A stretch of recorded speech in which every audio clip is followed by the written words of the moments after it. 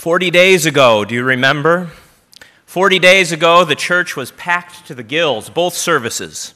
Breakfast in between, all kinds of eggs, all kinds of desserts, all kinds of good things. And between services, there were the kids out on the front yard gathering all kinds of eggs. So that was 40 days ago. 40 days ago, the altar was covered in gold.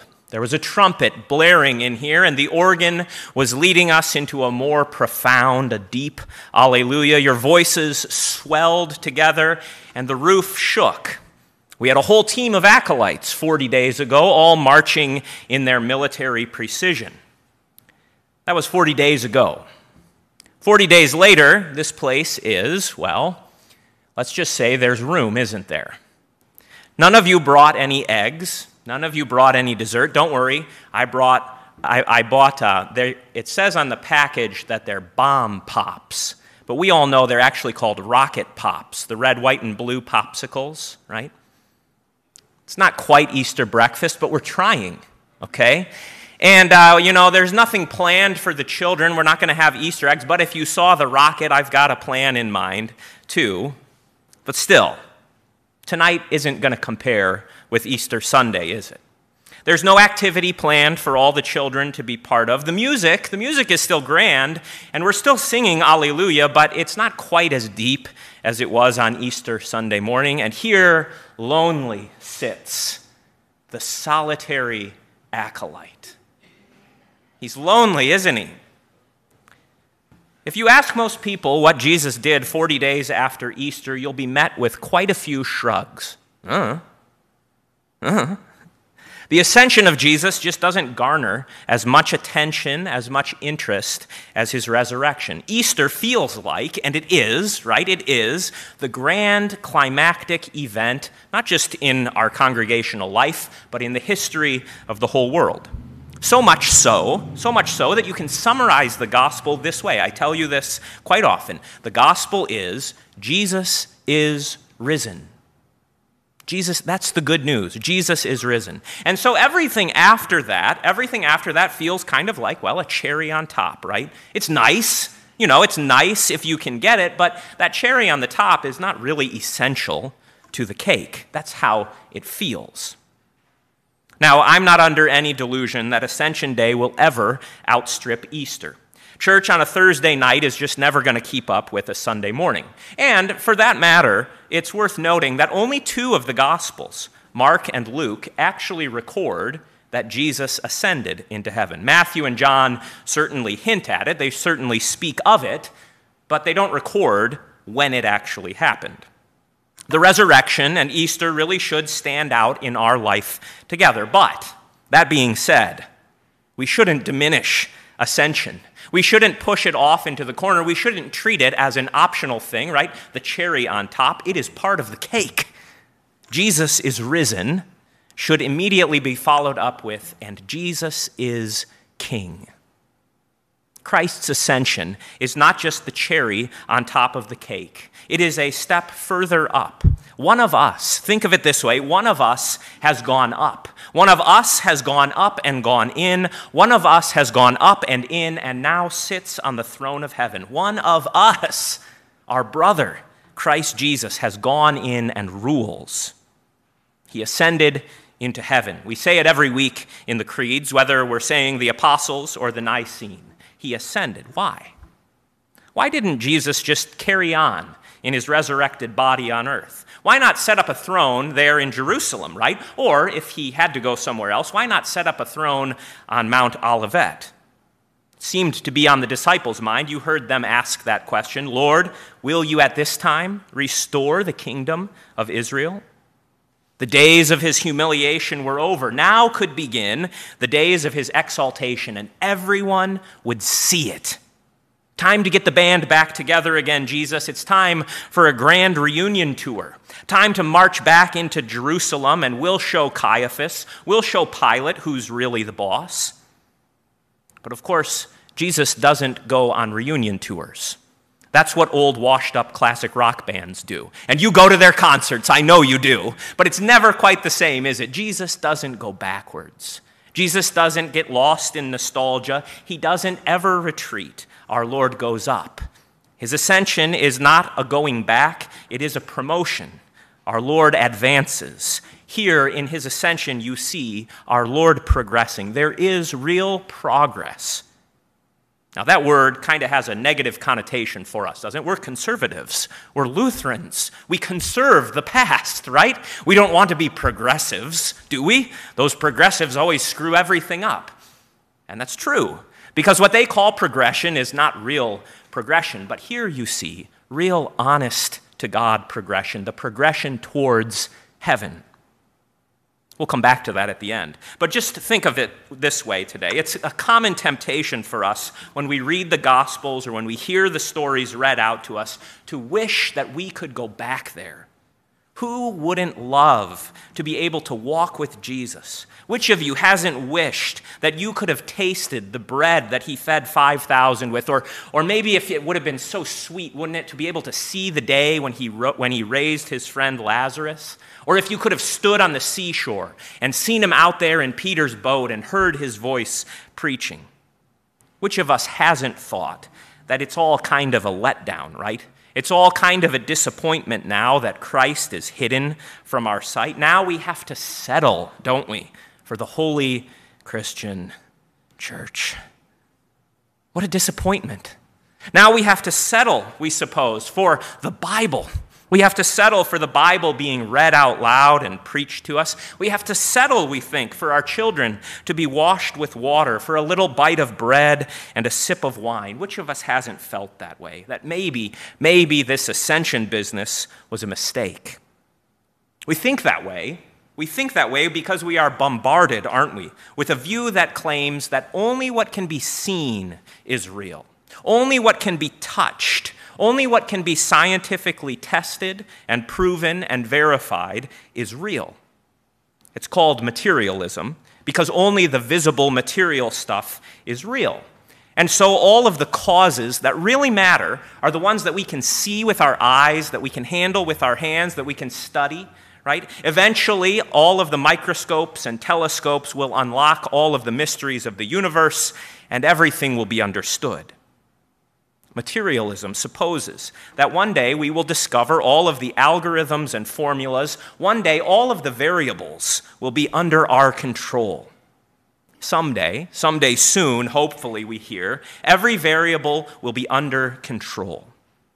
That's what passes for progress, isn't it? The ever-expanding managerial control of, well, everything, and the ever-expanding technological rule that we have all come to hate.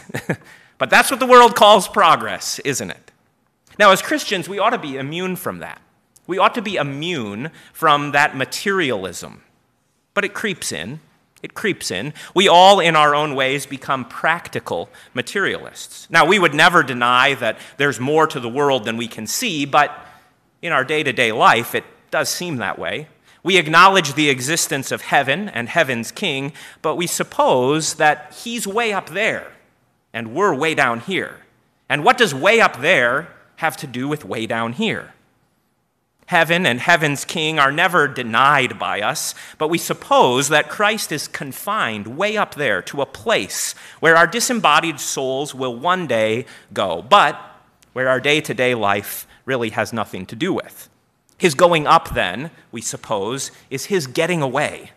And his sitting down must signal the end of his action. You know, like when we go home tonight and we all sit down and kick our feet up, that's what it means. Jesus sat down. He could take it easy.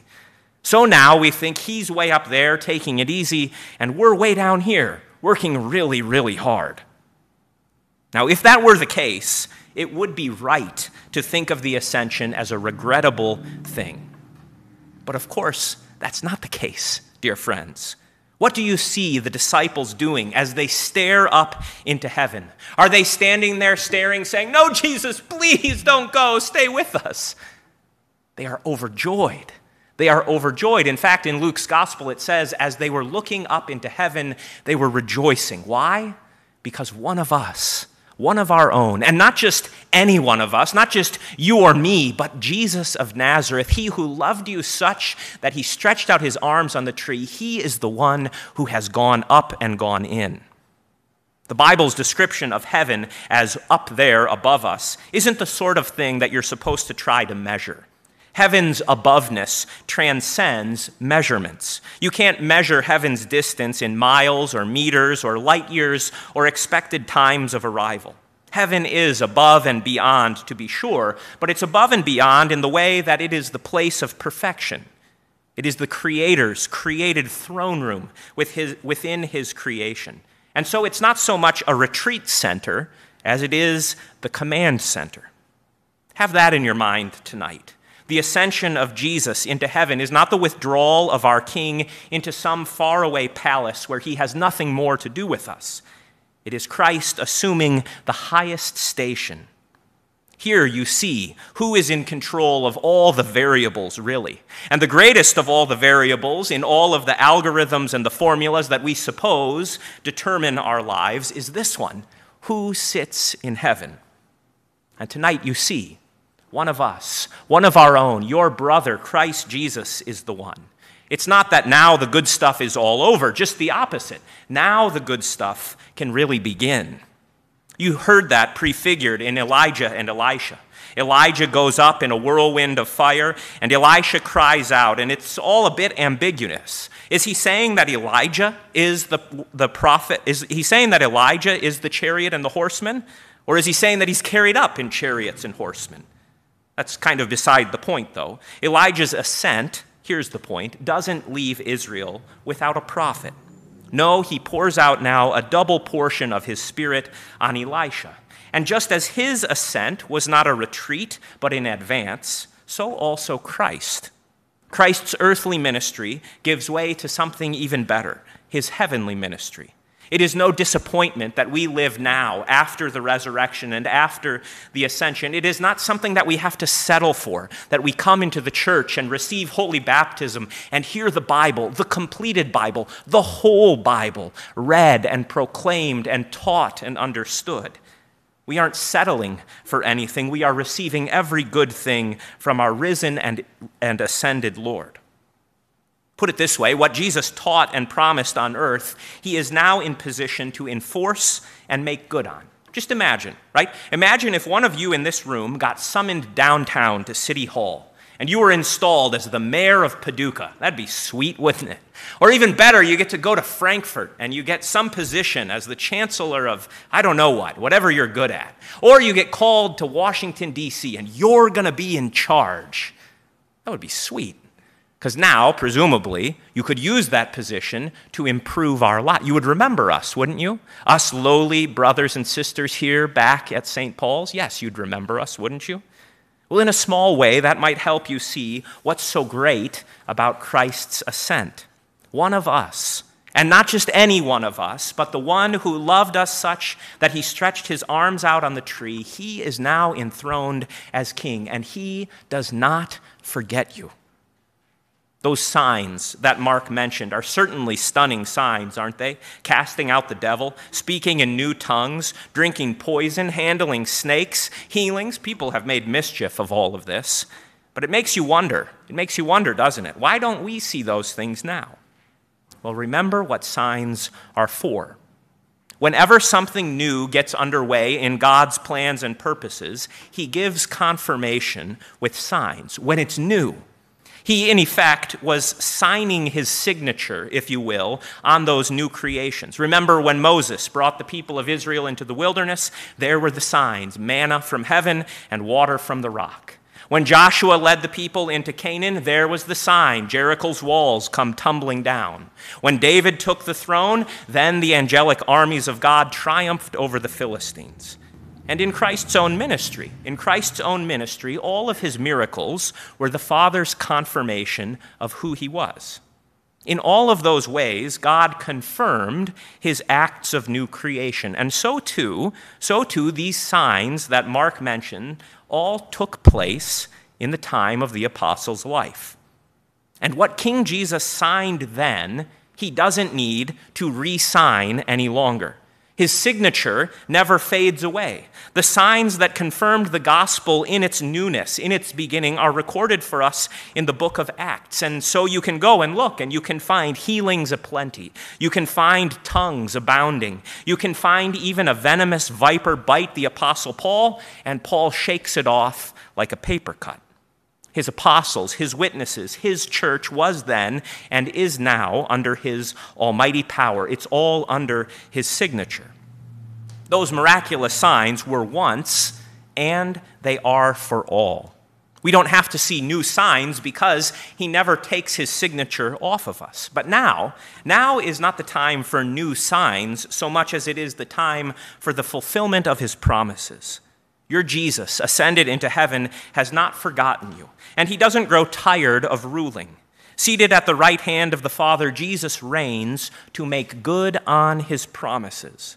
Because the one who promised has ascended on high, whoever believes and is baptized shall indeed be saved. Because the one who promised is seated in the power of God, not in one location to the exclusion of others, but because he is seated at the power of God, he can now give his body and his blood under the bread and the wine. Because the one who promised is seated at the right hand, you have an advocate with the Father. You are reconciled to him. That's what we call progress.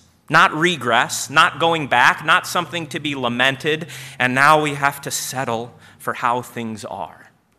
Our world misunderstands what progress is all about. They suppose that being busy and making a lot of movement is the same thing as progress.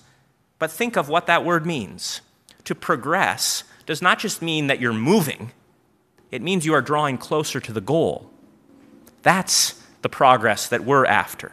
Christ's ascension teaches us loud and clear that real progress is not simply about moving around and being busy, but progress means drawing nearer to the goal of heaven. Jesus' heavenly ministry is now to push his kingdom into the corners. You heard it this way: you will be my witnesses in Jerusalem and Judea and Samaria and to the ends of the earth, to the corners. He goes up and sends his Spirit to empower the church so that you may be his own and serve him in his kingdom. That means that you are not your own. You are not your own. You were bought at a price. You are not your own. You are his precious possession, signed by his blood. And that means all of you, by the way, not just a part of you. He wants his kingdom to go into every corner of your life. There is no nook or cranny that does not belong to him. Every corner of the earth, and indeed every corner of your life. Your thoughts, your words, your action, your family, your career, your leisure, it is all under him. And if that sounds to you like bondage or slavery, just remember, heaven's king is no wicked tyrant. The reign of Jesus brings freedom. He sets free from the power of hell. He sets free from the guilt of sin. He sets free from the fear of death. And so his reign in every corner of your life means freedom and life. One of us, and not just any one of us, but Jesus Christ has gone up, and he has gone in, and he has sat down. So yes, alleluia, Christ is risen, but more so, alleluia, Christ is king. And as he went, so will he come again. And then we will see everything clearly. Now we see in part, but then we will see fully, and we will be known fully. To Christ be the glory, now and always. Amen.